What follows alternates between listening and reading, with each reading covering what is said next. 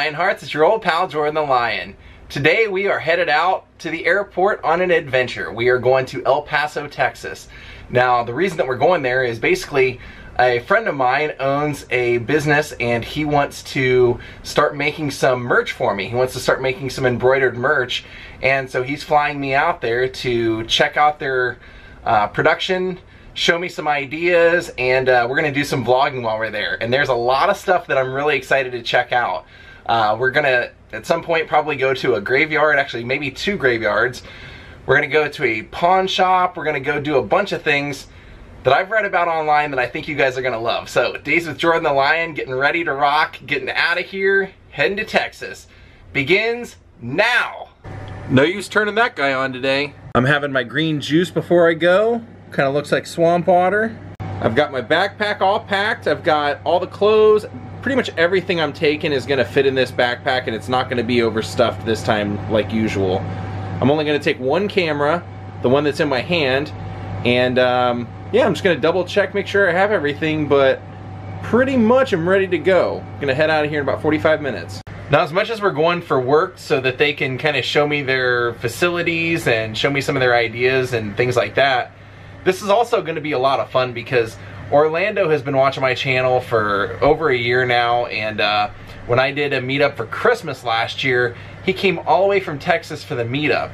So I think this will be a fantastic time, and like I said, I've already went through and kind of found what I want to vlog while I'm there, and I think you guys are going to really enjoy it. Every day will be a little bit different.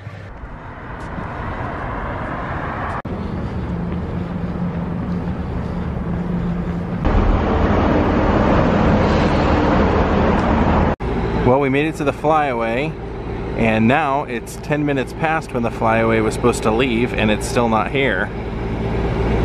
Dun dun dun. Well, 25 minutes late, but there it is. Finally here.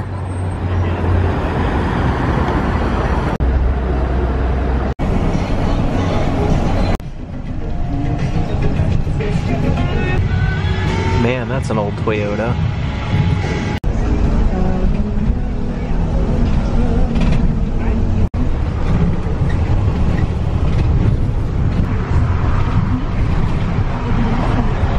And I am taking off through Southwest again.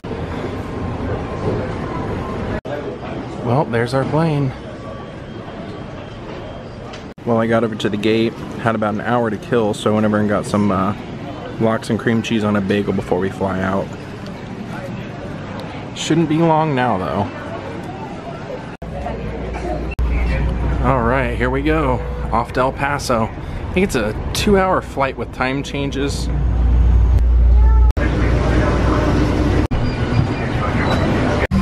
And we got a window seat.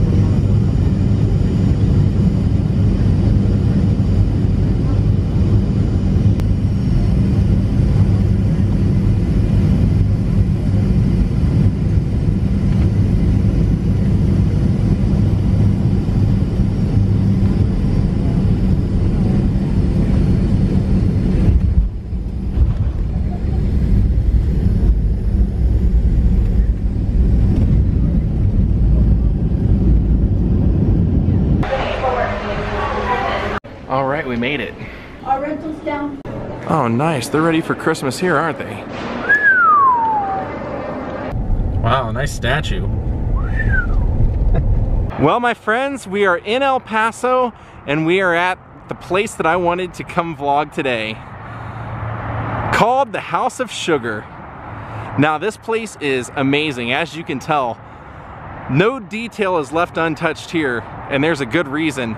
The guy who created this place, his name Rufino, he's been working on this for over 20 years. And he's actually a retired employee from Levi Strauss.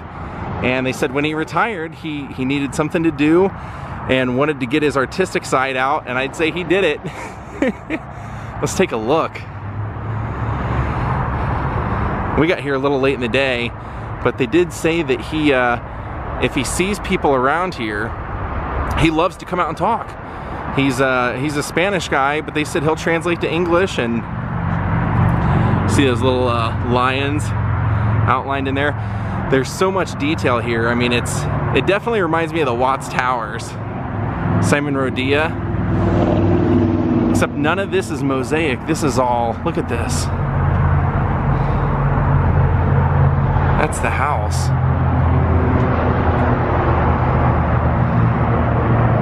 Look, there's a king's crown right there. This is fantastic. Absolutely fantastic, man. And I figured it would be. Just from what I read online, I was really excited to come see any place that would be called the House of Sugar.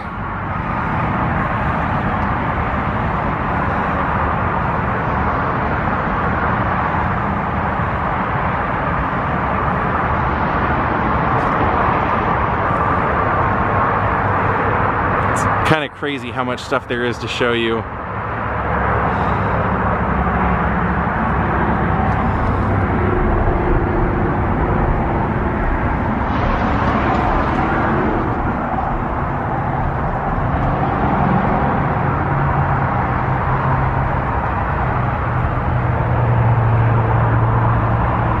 What a great job, huh? Yeah, we haven't even made it a quarter of the way through the house yet.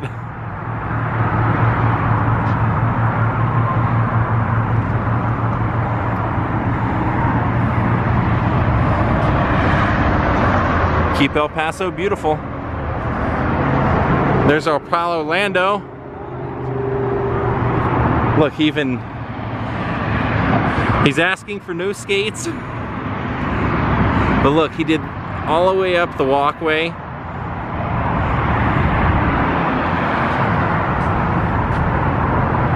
These Mexican artworks are made in homage to the city of El Paso.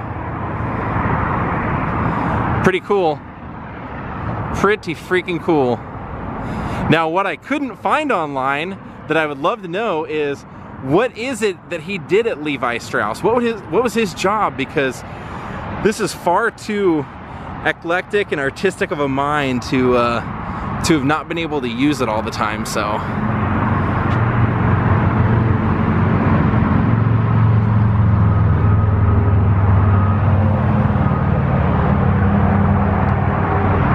Now if you notice, he changes colors partially. Different parts of it will be blue and white, different parts will be red and white.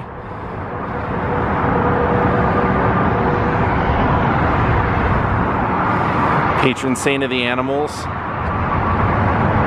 San Francisco.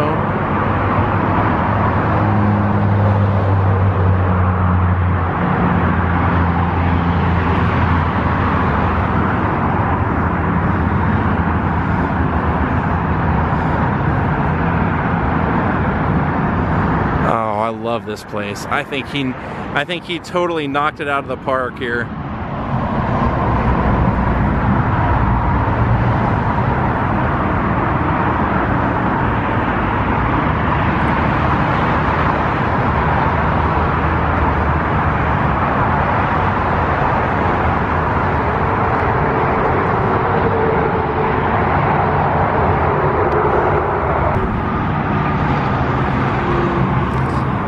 Yeah, I am definitely impressed.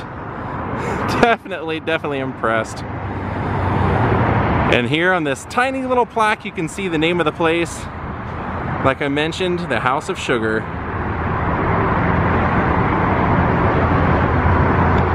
Now he's clearly a pretty religious guy,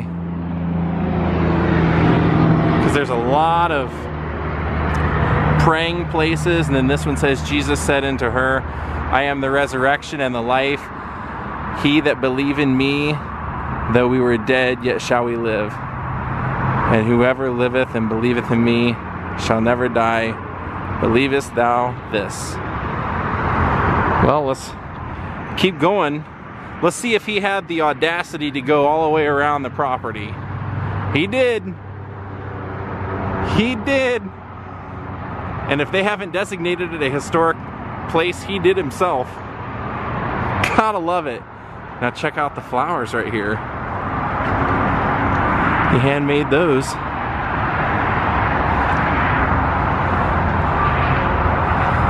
Now we're making our way all the way around to the last side we haven't seen yet. Much like anyone that does these kind of places, I always wonder, what does the neighborhood think of it, or what do his neighbors think?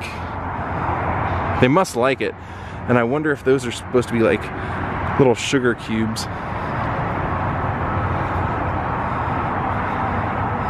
Oh yeah, he did it all. Yeah, he definitely did it all.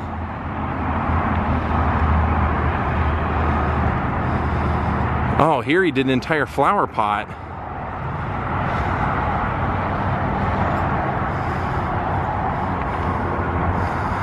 The prayer of colors, welcome. Look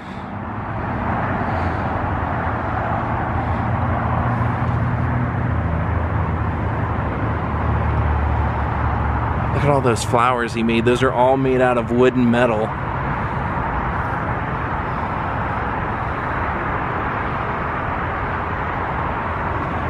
Yeah, it's unfortunate that we didn't get to meet him, but I didn't want to go bugging anybody at what would be dinner hours. We do have to walk up this little walkway though and take a look at his fence. He did a bang up job on the fence. More lions inside of there. This time they're red. Red painted.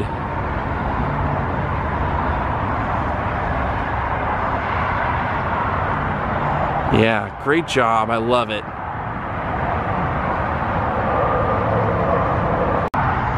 Then right over here, it says, in God we trust. And then once you make it all the way around, La Casa de Azucar, the House of Sugar, the Sugar House.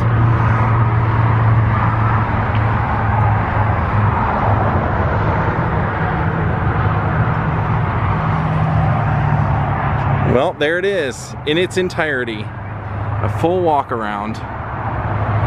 Great job, man. Great job, Rufino. 20 years. Pretty cool that something this elaborate is right here off the side of the freeway. You can see it as you're exiting the freeway. Great job, man. 20 years worth of beauty and labor. I dig it.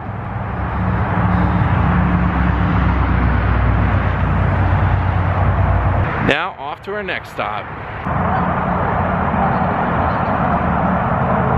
We just passed a Whataburger and I've never had one, so I may have to put that on my list of things to do while I'm in El Paso.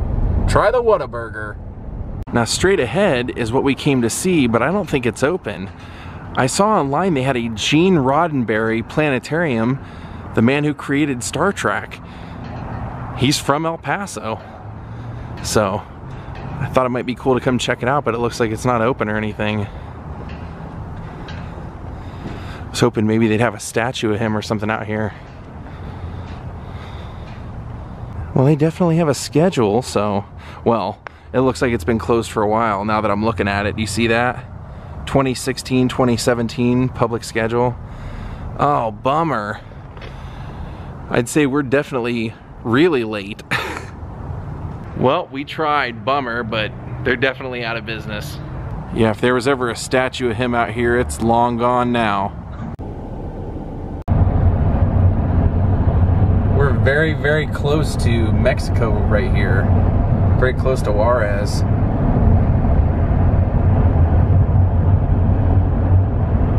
Look at that old Sears sign up there. We were driving through downtown El Paso and I looked over and I go, what is this? We gotta stop by and take a look at this. It looks like it's the El Paso Boxing Hall of Fame. Or at least that's what the mural is. Now we have a champion over here. This guy's wearing a belt, says Juan Lascano, WEC World Lightweight Champion 2003, inducted in 2003. Huh. Oscar De La Hoya.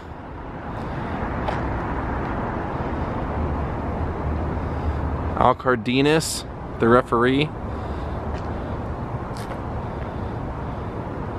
Marty Martinez. I actually don't know who any of these people are, but it's kind of cool. It looks like this Wall of Fame slash Hall of Fame was, looks like it must have been started in '93, because everybody is either inducted in '93 or till about 2003. I don't see anybody any later than that.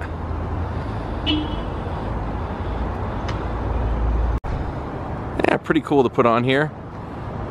I saw it and I said, that's not something you see every day.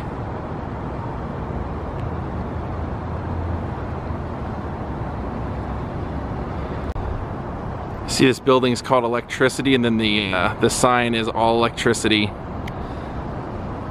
Colors keep changing. Nice.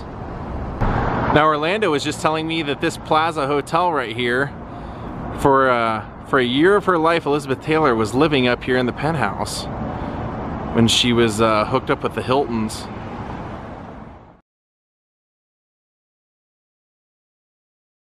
Now it says online that she lived on the 18th floor and that she had the entire floor to herself. Now we're heading over into this little park right here because it has a pretty fascinating history to it too. There's your first hint.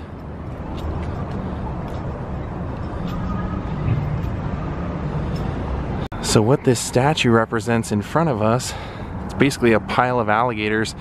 Up until the 1960s, they had like a pond here that was full of live alligators. So they're no longer here. You can see pictures online.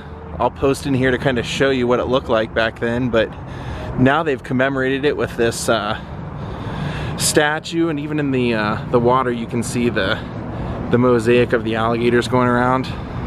Now they've decided to commemorate it here, right in the middle of downtown El Paso. Kind of cool. Wonder whose brilliant idea it was to have that as an attraction. A pond full of alligators. I wonder if they had any problems.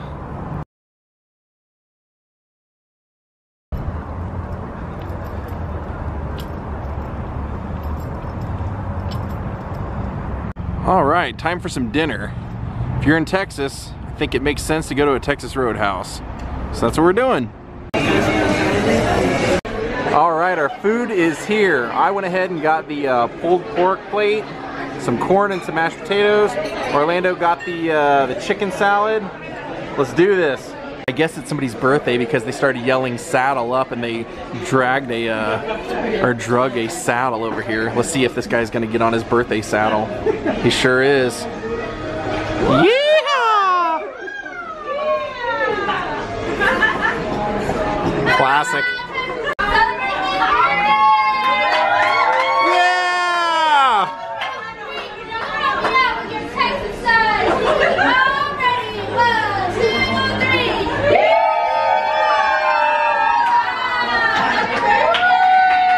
All right, Texas Roadhouse, that was great. I loved every bit of that meal.